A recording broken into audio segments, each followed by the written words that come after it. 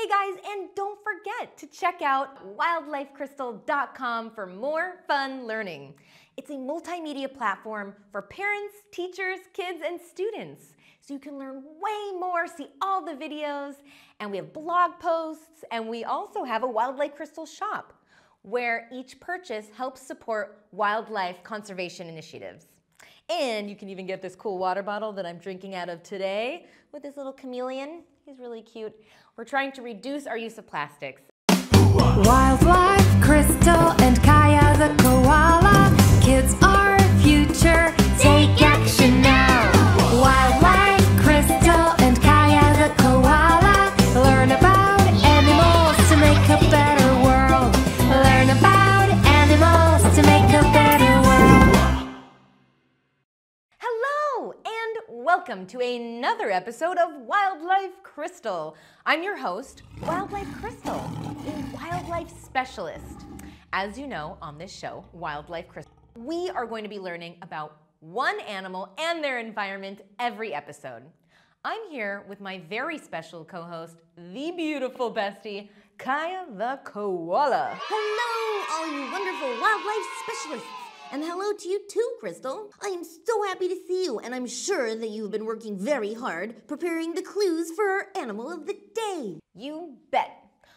But honestly, it's not hard work because I love animals so much. Preparing fun facts to share with everyone is just that, fun. Well then, no time like the present. What delightful bits of truth do you have for our exciting adventure today? Ooh, wait till you hear these clues. Our animal of the day can be found all over the world except Antarctica and Europe. They can be found in areas like Africa and the Americas and Southeast Asia. Our animal of the day is a fierce hunter that can kill with one powerful bite. And curiously enough, he sleeps with his mouth wide open. This animal is also a reptile and has hard, bony, plate-like scales covering his body. Wow, those are cool clues. I can't wait till you tell us more about the mouth wide open part. Let me think. Okay, go ahead and think about it. I'll give you all 5 seconds.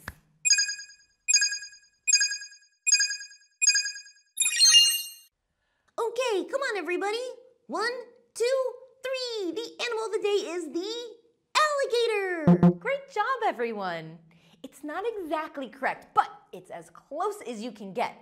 The animal of the day is the crocodile. That was my second guess. It's really understandable that you would guess alligator instead of crocodile. They are very similar. You see, there are 24 species of crocodilians. Of that, 14 are crocodile species. And there are many similarities between all of these animals. Yes, but what exactly is the difference between alligators and crocodiles? I mean, how can you tell them apart? To begin with, crocodiles have pointed V-shaped snouts, while alligators have wide U-shaped snouts. When crocodiles close their mouths, both of their upper and lower teeth are visible. When alligators close their mouths, their teeth are not visible. But make no mistake, they are both ferocious fighters. I am so happy to hear you report to us that there are so many out there and that they're all fierce predators, because that means that they don't face threats or dangers, right? I wish I could confirm that statement, but unfortunately, too often we are learning how all animals face unnatural threats.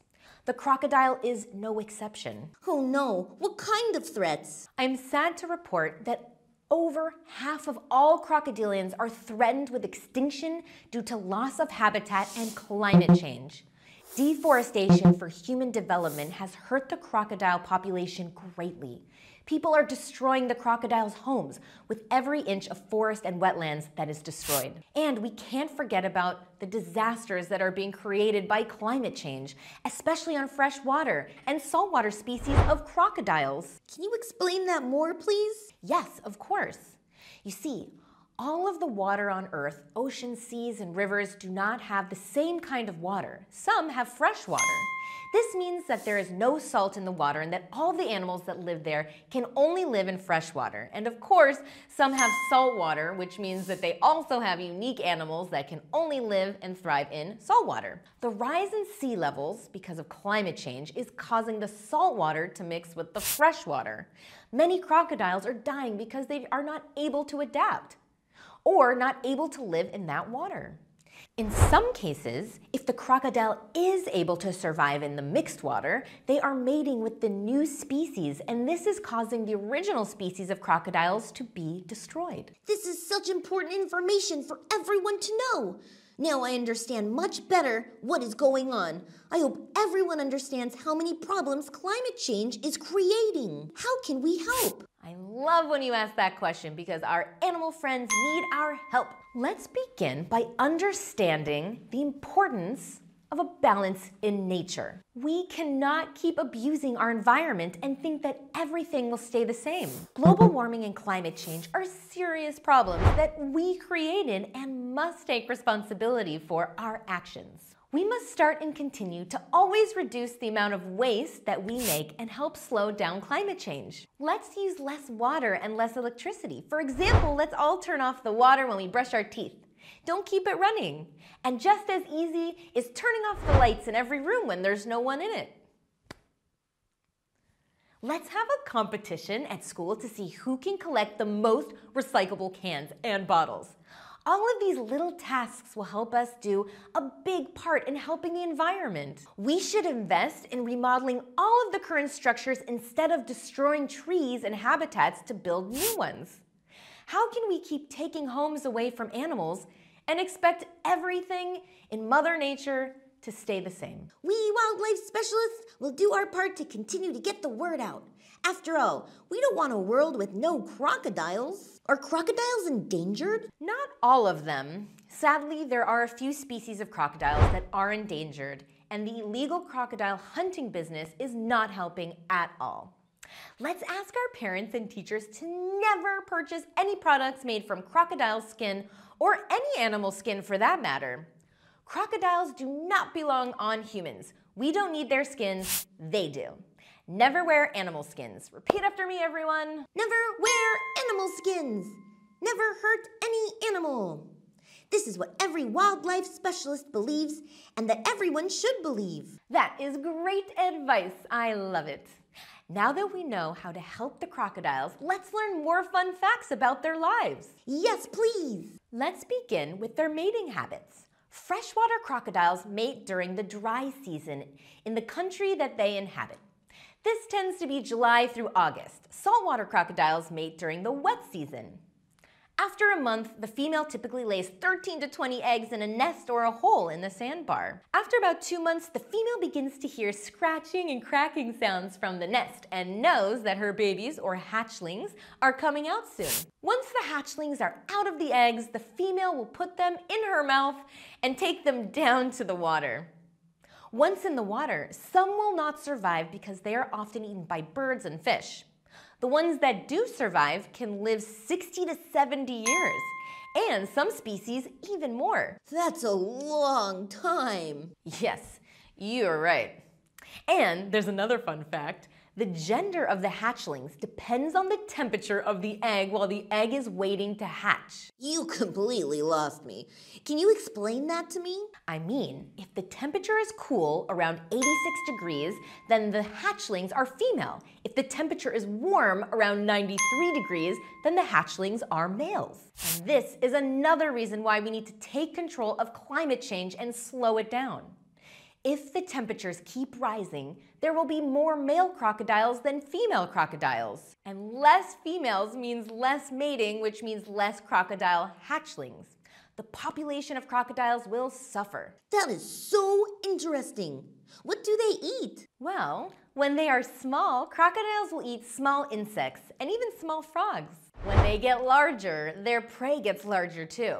Adult crocodiles have about 70 teeth, which are always being replaced. Oh, I get it. It's just like when we lose our teeth and we leave them for the tooth fairy. Well, kind of, but not exactly. People only get 2 sets of teeth in a lifetime. Our baby teeth are the first set, and then when we lose them, then we get our second and final set. Crocodiles get a new set of teeth almost every year of their life. Do you mean that they get 60 or more sets of teeth in their lifetime? You got that right. And the funny thing is that they don't even use their teeth to chew. Crocodiles use their teeth to grab and hold their prey, to crush and break large prey, and to break outer shells of some prey. Once they snap their strong mouths together, they won't let go. That reminds me. Do you know why the teacher punished the crocodile in class? Because he got snappy with her.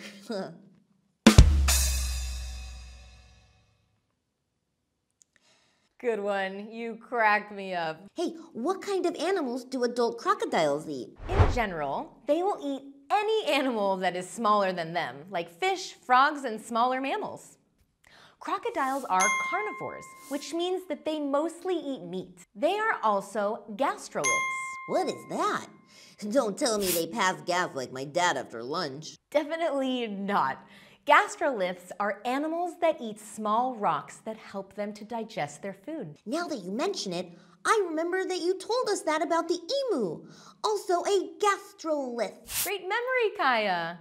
You are an amazing wildlife specialist. You're right, I did mention this before. Crocodiles are good predators with their strong bite, extremely developed sense of smell, and sense of hearing. They are excellent swimmers too. They can actually hear underwater. Their strong tail helps to propel or push them through the water quickly. They can swim 3 times faster than us humans. While their main propeller is their strong tail, their 4 short legs and 4 webbed feet help them too. Is that webbed like a duck's webbed feet? Excellent job. Yes, you are correct. I love to see how you are learning so much and remembering so much. This is a sign of a great wildlife specialist. You know what helps me to remember? Whenever my friends come to play, we sit and watch episodes of Wildlife Crystal. Again and again, we love being part of your team. You are all great. You are too. Tell us more. Okay, let me tell you how big crocodiles can get. Female crocodiles can get about 88 pounds, which is the weight of 9 cats. And the male crocodiles can be up to 160 pounds, which is about the weight of 3 microwaves. When it comes to their length, females get about 7 feet. That's like putting 6 bowling pins on top of each other. The males get to 10 feet long, which is about 9 bowling pins on top of each other. Another fun fact is that saltwater crocodiles are usually bigger and stronger and fiercer than the freshwater crocodiles. Are they always in the water? They are mostly seen in water because they like to stay cooled off. Often they are seen with their mouths wide open. Why? Are they always hungry? No, not at all. Crocodiles keep their mouths open to cool off and let their body heat escape. They pant kind of like our dog pants on a hot day. They can even climb trees and sit to cool off, and also keep an eye out for their prey. I never knew that crocodiles could climb trees. We are always learning new things here. Here's another fun fact. Crocodiles are also nocturnal. This means that they generally move around and hunt at night. I think this has been a real power-packed meeting with you today.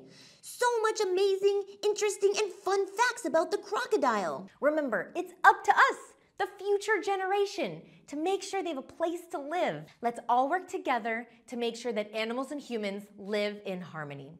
Let's always be kind and respectful to every creature on this planet.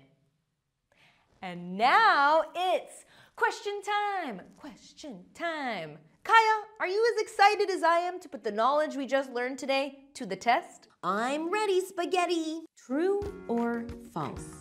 The crocodile is a reptile and a carnivore. The correct answer is true. Crocodiles are reptiles and carnivores.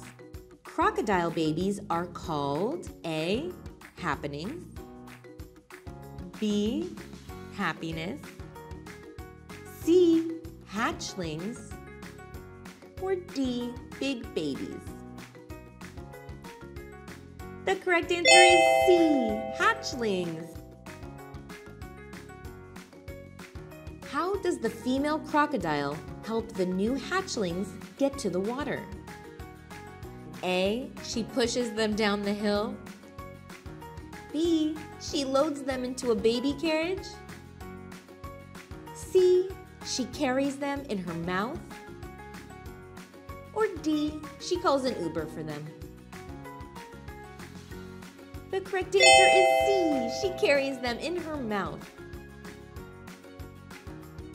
You guys did great. Kaia and I have to go, but we will be learning fun facts about another animal next week. See you next time on Wildlife